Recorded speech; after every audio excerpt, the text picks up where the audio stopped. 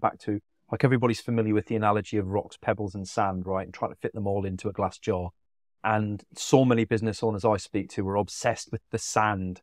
The sand seems to be all that matters to them. Sand doesn't move your business along. Pebbles, sometimes we get the pebbles done. We might accomplish a couple of pebbles being broken down on a daily basis. But the rocks just seem to languish, and it's because we don't want to do them. We see the big hard tasks there. We assume we don't have the skill set. We don't have the money to pay someone to do it for us. We don't really want to have take the time to learn to do it, so we don't do them. And as a result, we don't move forward as a business. And the first thing I advise anyone is kind of just break a rock every single day.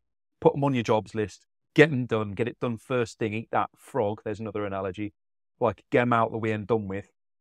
Because by doing that, you're moving yourself one step ahead of the competition. Because the competition won't bother doing them. The competition will be sitting back like you are, playing with sand. It's very much about getting those uncomfortable things done. And the more uncomfortable things you get done, the more likely you are to differentiate yourself and achieve some form of success, wherever that looks like. So I can definitely gel with a lot of what you've said there, Nick. I think, to come back to the second part a little bit more, I think that part can be quite hard. And that's where I tell a lot of people is, sometimes you need an outside perspective. When you think of a novelist doesn't write their own blurb on their dust jacket cover. They get somebody to come in, read through the book, and then summarize it in 3 paragraphs, because with the best will in the world, you don't know what the micro details are, because you're so lost in the weeds of whatever you're doing. Same with messaging sometimes as well. When we look back to what you said in that first part, sometimes it's very, very hard to succinctly talk about our own business.